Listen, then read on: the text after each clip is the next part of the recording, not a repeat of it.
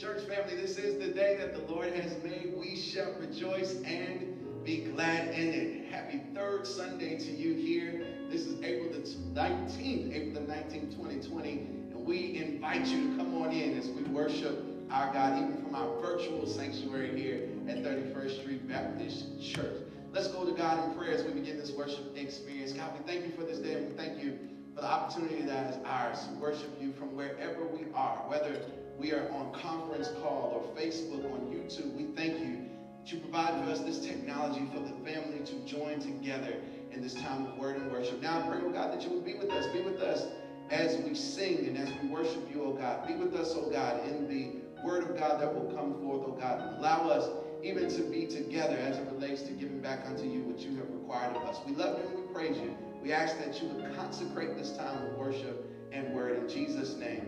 Our soul says, amen. Welcome in. We welcome all of you all who are here on Facebook, all of you who are here on YouTube, those who are on the conference call. We're glad that you're here as we begin to celebrate our Lord again on this third Sunday. He is Lord. He is Lord. He is Lord.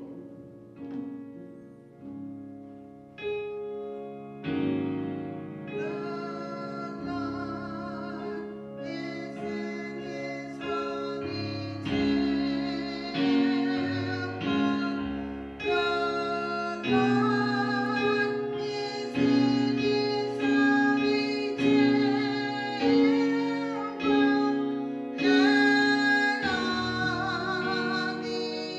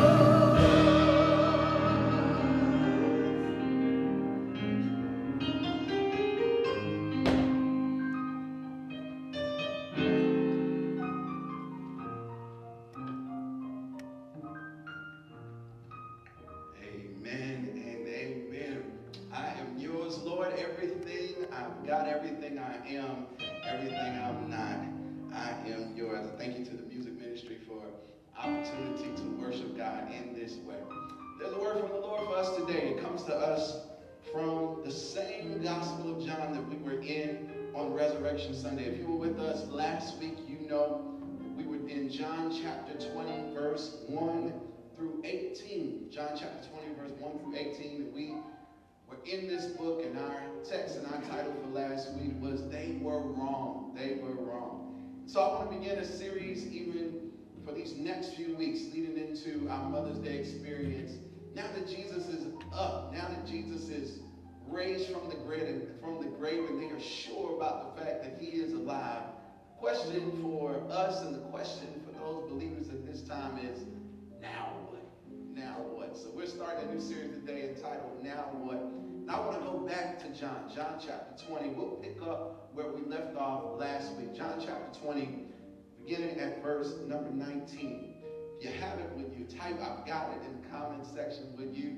Stand if you're at home, whatever the case may be, so that we can reverence the word of the Lord. John chapter 20, verse 19 through 23. As we begin this Now What series today. It reads like this from the New International Version.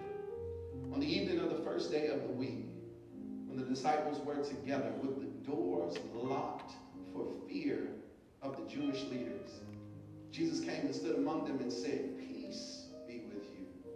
After he said this, he showed them his hands and side.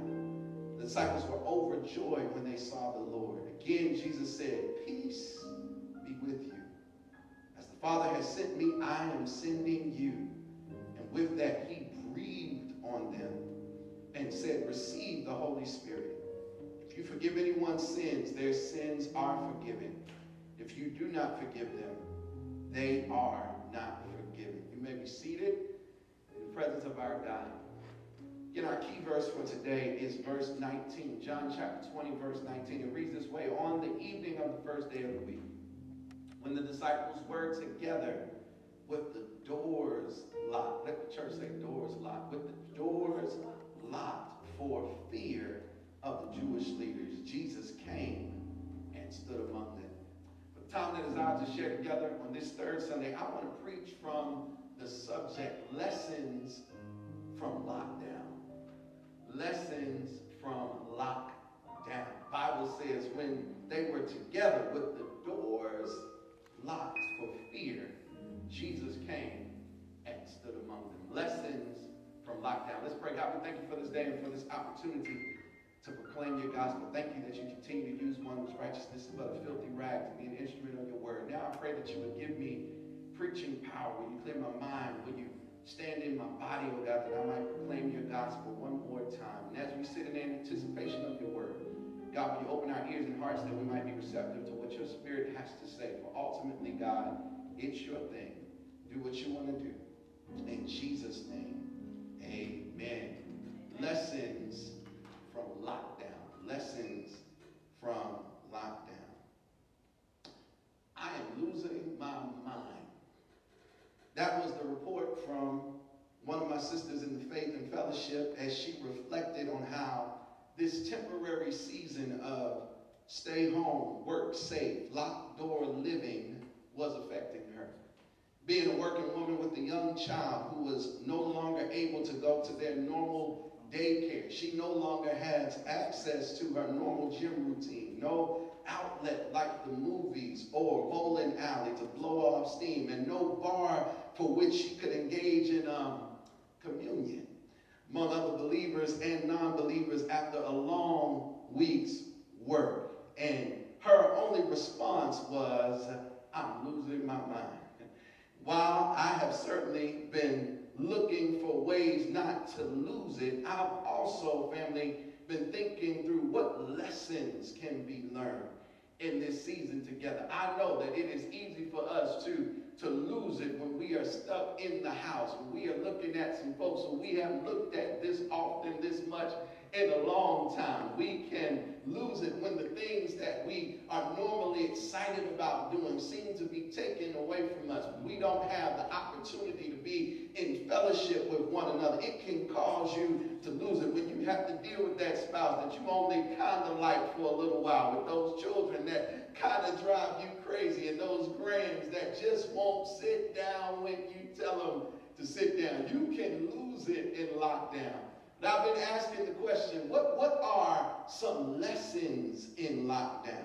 Despite these unprecedented times of fear and anxiety and conflicting reports and death and uncertainty of when it will be safe to come back outside, I'm still in search of the answer to the same question. What is Jesus trying to show us, to teach us, to give us, even while we are huddled together inside behind locked doors? What lessons can be learned from the Lord even in a time of lockdown? And I think we can find some clues from the story of these locked down believers in John chapter 20, verse 19 through 23. That prior to the text, the disciples have endured a debilitating and traumatic communal experience as their Lord and leader, Jesus Christ, was crucified, was publicly executed, and left to hang as an example by the Roman Empire. The goal of the Roman Empire's crucifixion was to show to Jesus' followers and family that death was the end for anyone who defied their authority. And if Jesus could die as a result of his defiance,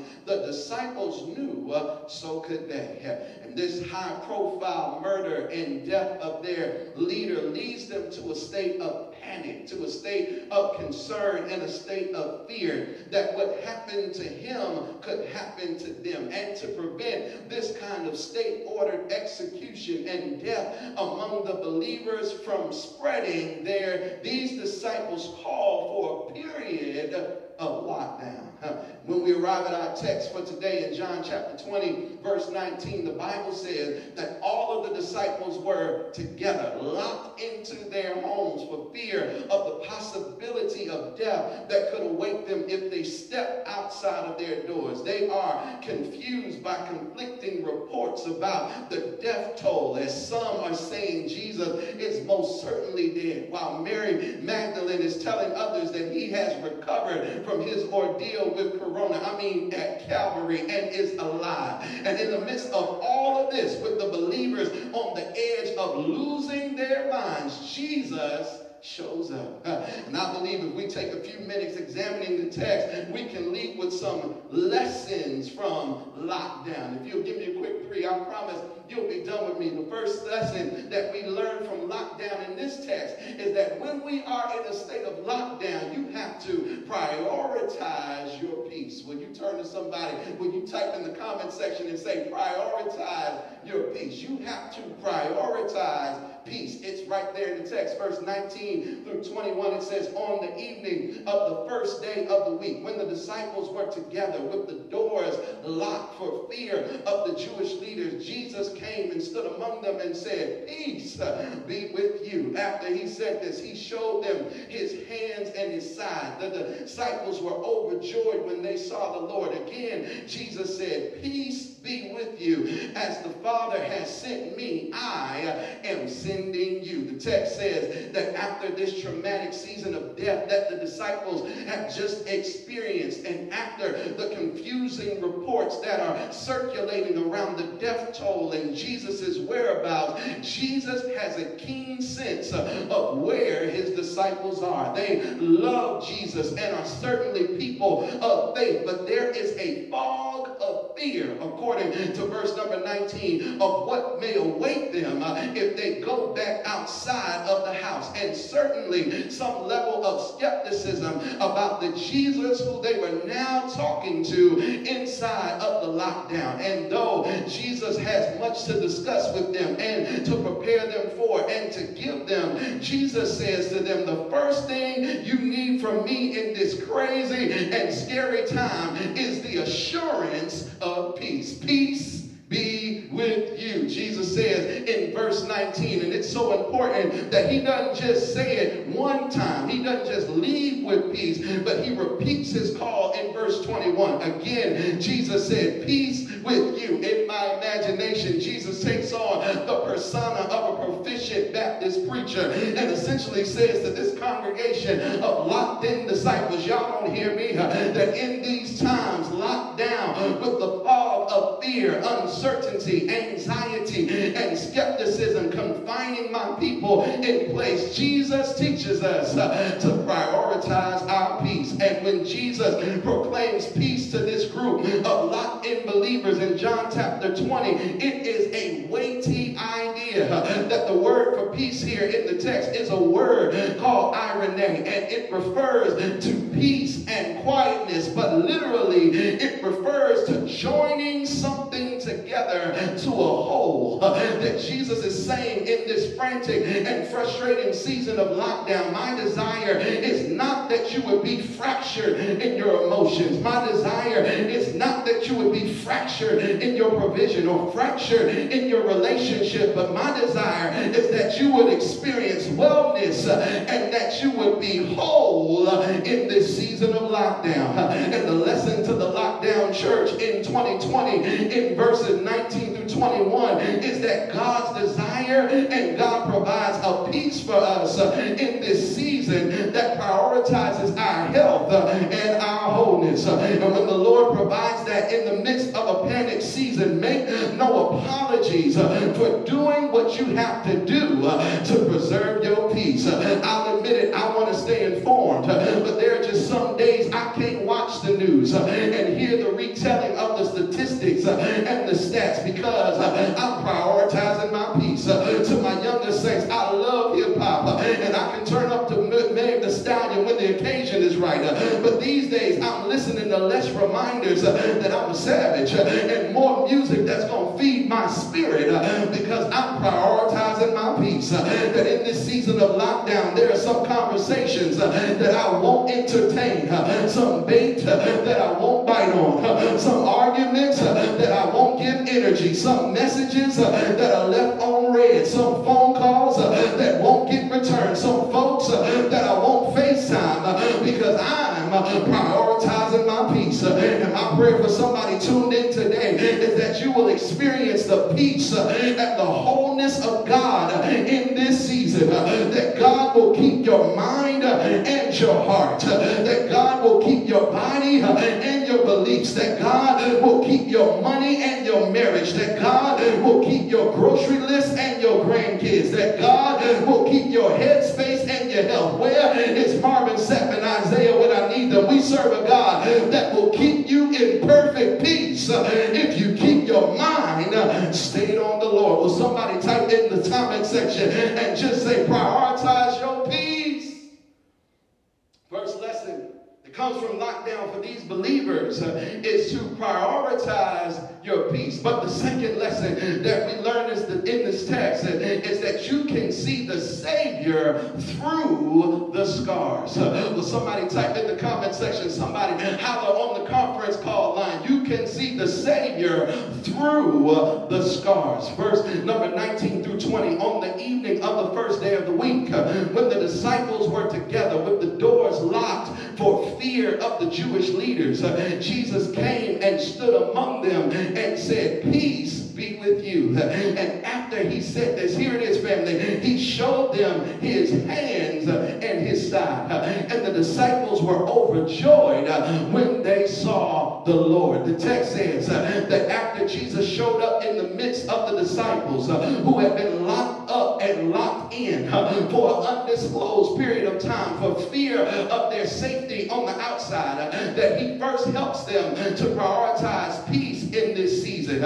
Obviously, they were in conversation with, they were looking at Jesus while he stood among them and spoke to them about peace. But there is a nuance in the text that shouts me out of my shoes, because verse 20 indicates that it's only after he shows them his hand and his side, the places that bore the scars of his Calvary experience, that they now saw the Lord and are overjoyed. That they may have been conversing and even looking at Jesus for some time while peace was being prioritized, but they don't see him and know that it's him for sure until they have a chance to see see the scars. That this is instructive for the believers that are locked up in homes and essential places of businesses all around this city and country and in this world. There are some of us who are looking for God and are even conversing and talking to God, but your certainty around the character and the capability of the Savior is shallow, because while you've gotten a look at the Lord, you only know him in shout-worthy and peaceful scenes of your life. You can identify the presence of the Lord when God is performing miracles, when all of your bills are paid, when your children and your grandchildren seem to be on the right track, when your relationship is solid and your savings are full. But I want to argue that to only know the Lord in those scenes and seasons leads you to an anemic certainty and scope about the power and the character of the Lord. But the text reminds us that despite how much you may be looking at the Lord or even talking to the Lord, you may not know for sure who the Lord is until you see some scars. That sometimes it's not until you are exposed to or have to endure and replay seasons of pain and loss and trauma and hurt and fear that you really know for sure who the Lord really is. Is there anybody besides me that can testify? I thought I knew who the Lord was when I was shouting about God's work in my life, but I didn't know for sure who the Lord was until I saw some scars. It was when I was scarred by the ill effects of a sickness that I didn't expect and couldn't get rid of, that disease that left me in debilitating pain. That's when I learned for sure that God was a healer. It was when I was scarred by the loss of that job, when my money ran out, when I was depleting my retirement and my rainy day fund. That's when I found out for sure that the Lord will supply all my needs according to his riches and glory. That it was when I was scarred by my boo, my bae, my boyfriend, my girlfriend, my husband, my wife, when I went through that season of marital difficulty and divorce, that I found out for sure that the Lord meant it when he said, I will never leave you nor forsake you. That it is when I was scarred by the loss of my brother, my sister, my mother, my father, my grandparent, my child, or my friend, that I found out for sure, yea, though I walk through the valley of the shadow of death, I fear no evil, for thou art with me. It is when I was scarred by abuse and betrayal, when my heart was broken, when my expectations were trampled on, that I found out for sure that the Lord is a restorer of my soul, that the Lord will wipe away every tear from my eye, that in time the Lord will turn my mourning into dancing. Is there anybody in the building and anybody that's on camera right now who can testify and holler back at your boy and say, I didn't learn for sure who God was in shout-worthy seasons, but I know for sure who he was when I saw some scars. The lesson we receive from these locked-in believers in John 20, number one, is to prioritize peace in this season of lockup. And secondly, to see the Savior through scars. But the last thing we've got to learn in this text, and then I'm going to let you go back to your brunch at the house, is that in the midst of lockdown, you have to be ready to receive.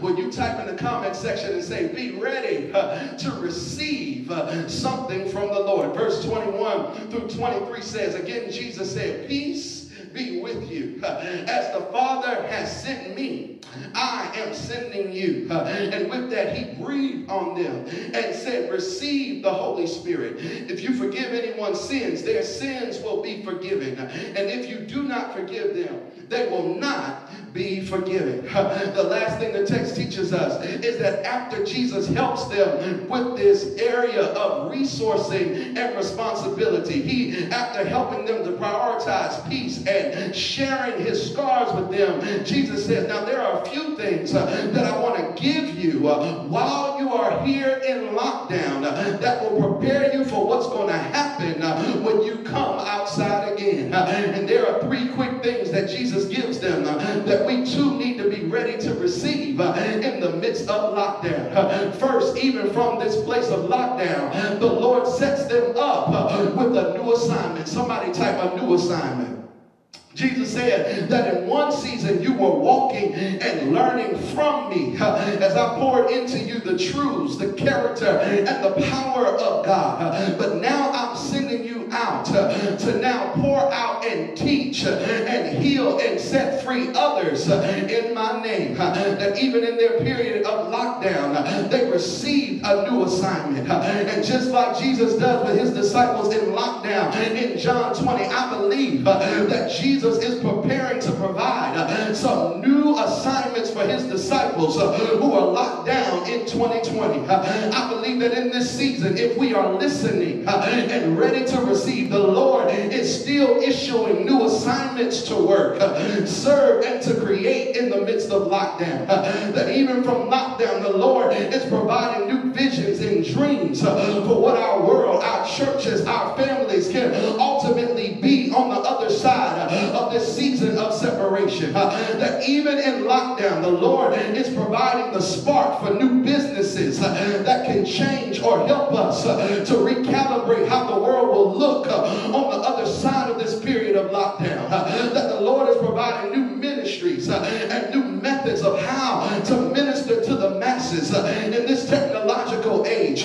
New calls on our lives and areas of exploration and expertise. And it's up to us to be listening when the Lord speaks. When you elbow somebody in your house and type in the comment section and say, are you listening for your assignment? Are you listening for your assignment? The Lord gives them first a new assignment, but the disciples also receive a fresh anointing. The Bible says that after Jesus declares that he is sending out his disciples, he breathes on them, or as the Greek implied, he blew onto them. Remnants, it's reminiscent of when God breathes into man the breath of life and says to him, receive the Holy Spirit. Now in a few weeks we're going to be talking and dealing more with this precious and powerful Holy Spirit. But until then, can I give you the Cliff Note version about what they received? That when Jesus breathes on them such that they may receive the Holy Ghost,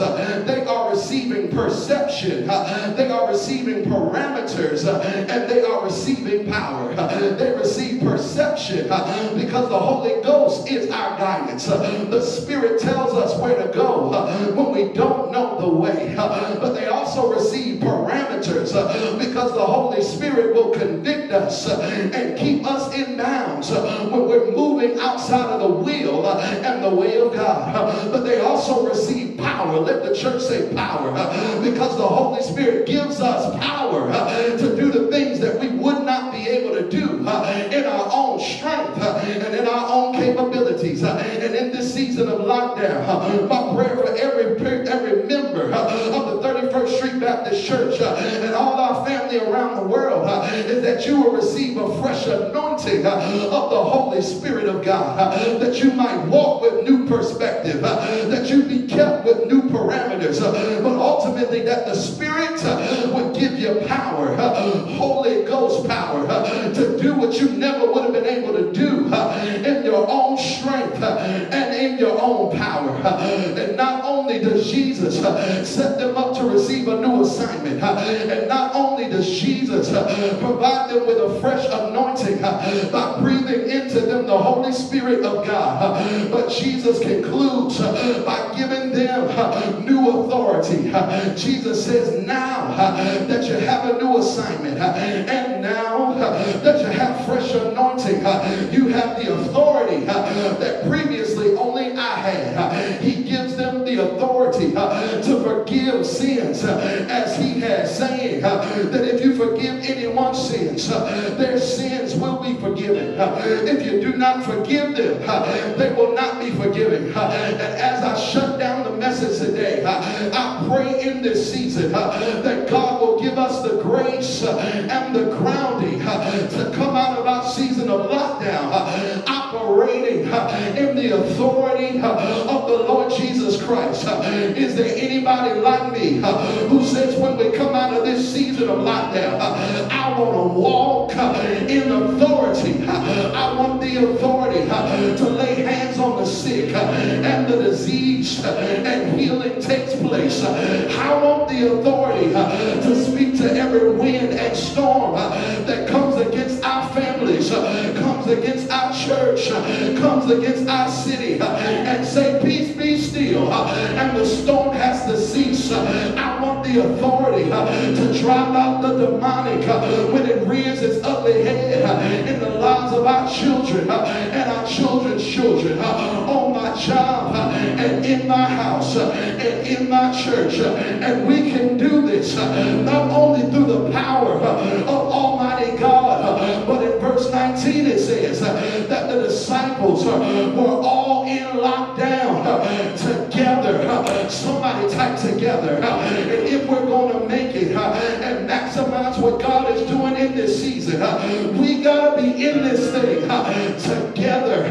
This is not the season for silly divisions. This is not the season for pettiness. This is not the season for spats and cliques and crews. But we all are in this together. Somebody type and say we're in it together. And the Bible says that where 2 or 3 are gathered together in my name, God will dwell in the midst. And that's where unity is. God will command a blessing. Say to whoever's in your house, type in the comments, we're in this together. Let's pray together. Let's worship together. Let's plan together. Let's reason together. Let's give together. Let's feel the need together. Let's band together. Let's work together. Let's stay together and see what the Lord will do. I'm done with the sermon, but there's anybody that believes that eyes have not seen, ears have not heard, neither has it entered into the hearts of men and women what the Lord will do on the other side of lockdown if we stay together. Says they are together in lockdown. In the midst of it, Jesus says, there's some things I want you to receive, even now, even behind closed doors in this season. I want you to receive a new assignment. And I want you to receive a brand new anointing that'll give you perspective and parameters and power. And when you get that, you'll be able to walk in new authority.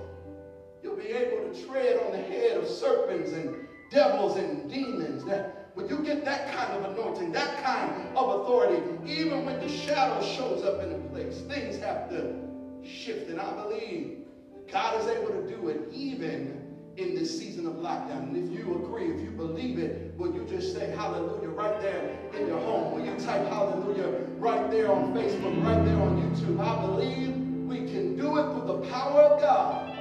And if we stay together, in Jesus' name, amen. Amen. And amen. Family, there may be somebody here today who says, I'm here, I'm listening to this conference call, I'm on Facebook, I'm on YouTube, but I don't yet have a relationship with this Lord and Savior Jesus Christ, this Lord that will meet you in the midst of lockdown. That's you, my brother and sister. I want to invite you to come.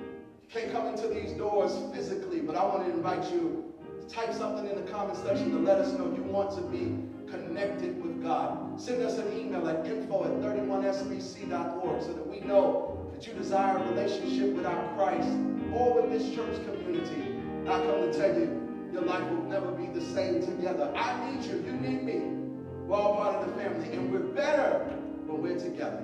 So if that's you, my brother, my sister, will you come? As we sing this great song of the church, this is your time. Let us know, even in the comment section, let us know as we sing a bit. This is your invitation to discipleship. Tell them what you want. And not keep it all as much.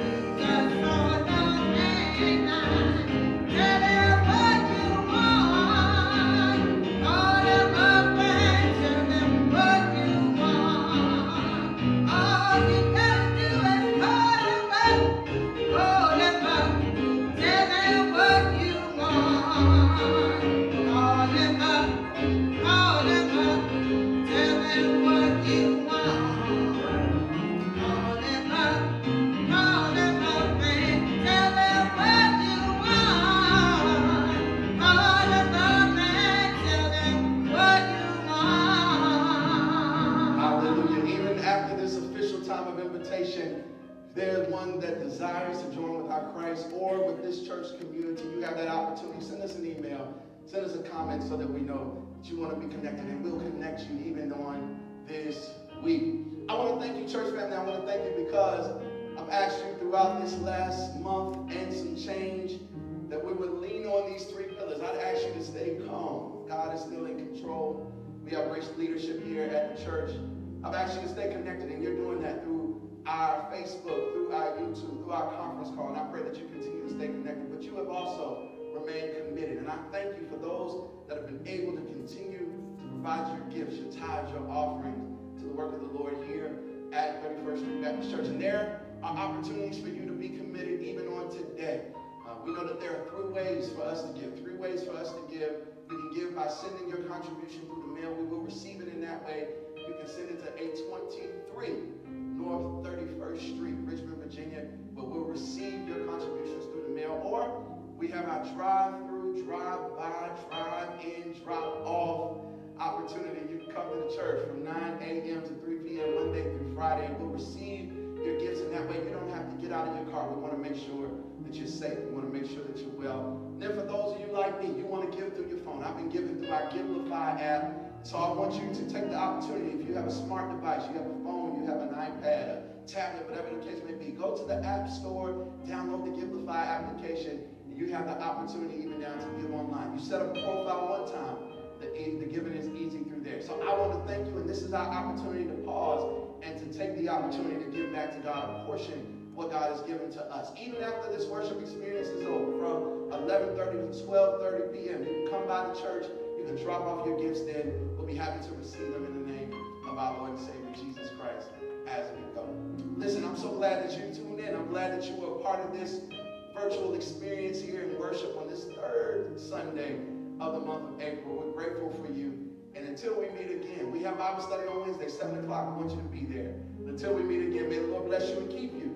The Lord cause God's face to shine upon you and be gracious unto you. May the Lord lift the light of the Lord's countenance upon you, give you God's peace. And you're going out and you're coming in your labor and in your leisure, in your joy and in your sorrow, in your laughter, as well as in your tears, until that day when we meet the Lord face to face and cry, holy, holy, holy to the Lord of hosts. Until that day, my brothers and sisters, go in peace, go in love, go in joy, go in the lessons Jesus gives us from lockdown.